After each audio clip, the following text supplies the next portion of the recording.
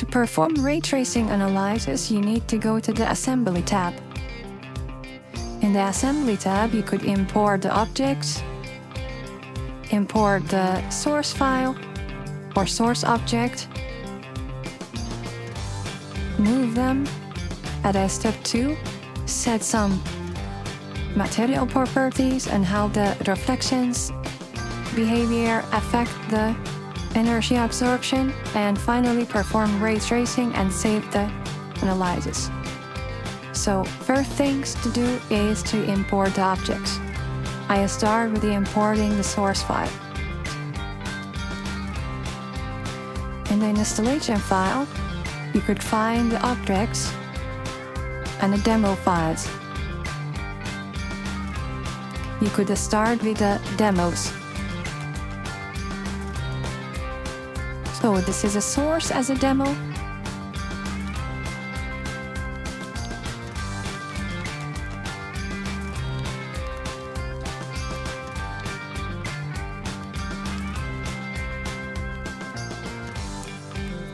The next thing is to import the objects. The other objects, you could either be opaque object or the transparent object.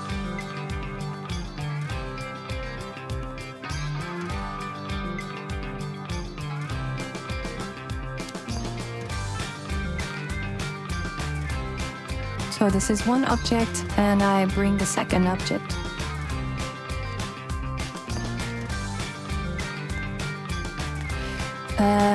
The next thing is that you could import and move the object. Here you could select the object and move the object. You could either do it by this edit boxes or use this graphical interface.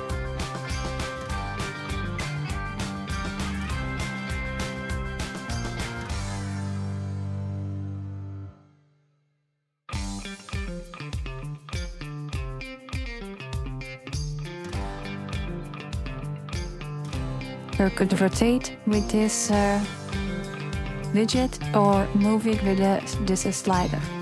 If the value of this slider are small, you could change the value here. For example, the Z movement here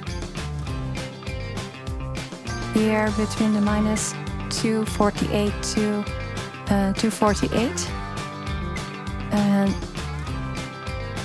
if you like it to change it to more, you could here comes and set it, for example, to 250 and click on enter, and then the object moves. As you see, the slider will not be updated. To be updated, the slider, you could need to close the window and open it again. And when you open again the window, you see that the limits will be changed accordingly. So for this example, I put it at the good possible locations. You will see it here. And I will also change the simple plate, location of this plate. Again, open this graphical interface. You could now move the object. You need to rotate it. Now set this side and change the scale like that.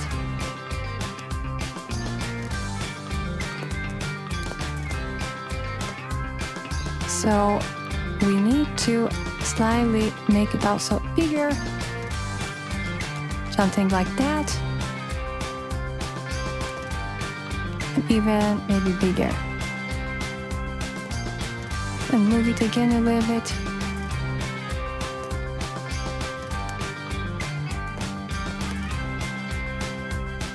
Rotate it like this. When you're done, you could see it like that. And then you could go to the third step, which is assign the properties. Well, you see that which objects we have now here in this scene 3 objects, as you see here. 1, 2, 3.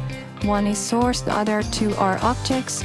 The other objects could be assigned for the properties. if they need reflections from their surface or refractions where the rays or signals go through the object. This is the refractive index and how the light or signal are bended when go through the material. And this is the value of the imaginary part of the refractive index with the formulations of the Lambert law. We could calculate the amount of absorption to the material. You could either do it by absorption coefficient here. If you set the value here, then this imaginary part will not be considered, but if you put it this absorption as an n, then the absorption coefficient will be calculated based on the imaginary part of the refractive index and the wavelengths of the source. You could see more information in the help of the software help and user guide, where these relations of formulation are explained. Before finalizing the assigned property, you need to set the energy rules, where the relations between the reflection energy absorption will be calculated. You need to import a data file. There is a sample data file available in the demo, and is basically the relation between angle of incident, beta, and how much energy would be reflected. You could change the value or change the source file from the Excel file, or change it also here. And when you're done with changing some values here, you could close the window and then go back again to this window, and then you will see the experimental data. You could change the fitting data, for example at polynomial at the 3rd degree. You could change the name, and then you could add the role. When you add the role, this energy match mechanism will be updated. You could set it like that, and then you could select that from which objects will have a reflection or refractions here. I set it all. I set for the second object there would be no refraction, only a reflection, so from this wall. So the light will go through this lens, transparent lens, and this lens does not have reflections, so you could see the reflection off. And when you're done here, you could click on Assign Properties, and the table will be locked. If you need to unlock the table, click on the table again. When you basically click on Assign Properties, the informations and some basic calculations and the formula will be executed, and they assign it to each properties. So when you're done, you could perform ray tracing. This value is total energy.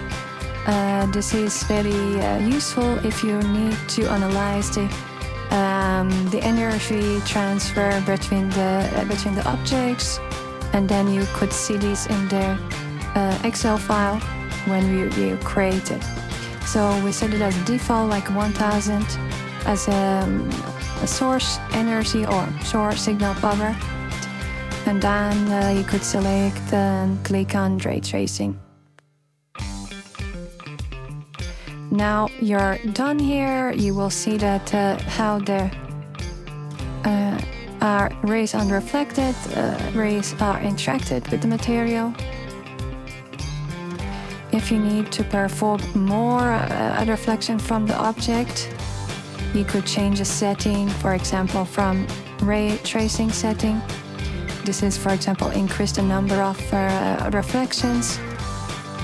And if you need to perform like a double precision analysis, you could select that. And this is also for memory management of the GPU. You could also change this value.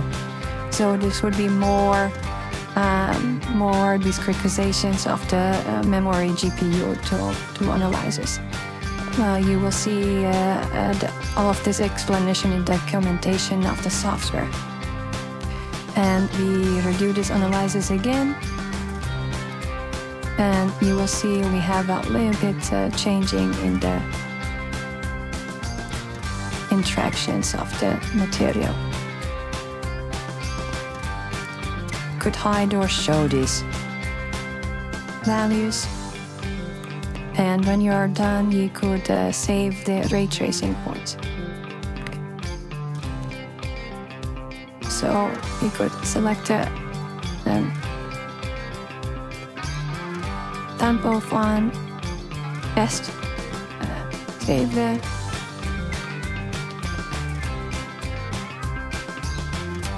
the files. And on that file, all of the informations regarding the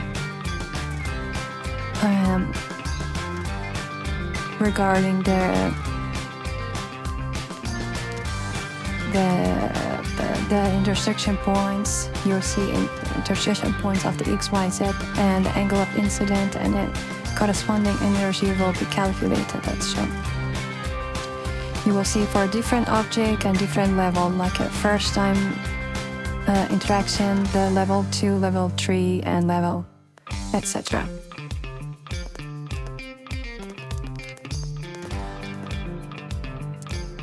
So you could import this data and export it and use it in other software for further analysis.